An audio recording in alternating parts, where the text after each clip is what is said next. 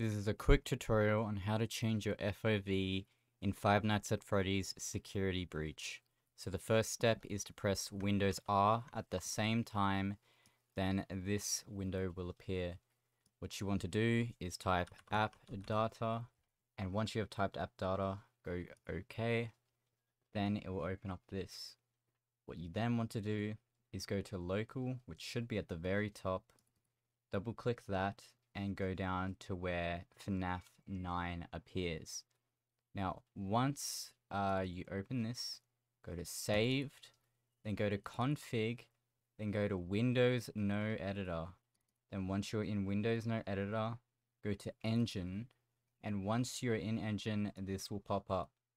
Now, if you don't know how to open it in a window, sort of like a text style, you can just right click, open with, and then notepad. And if these two aren't here, choose app and then look for notepad in here. Click OK, then this will open. I'll make it a little bit bigger.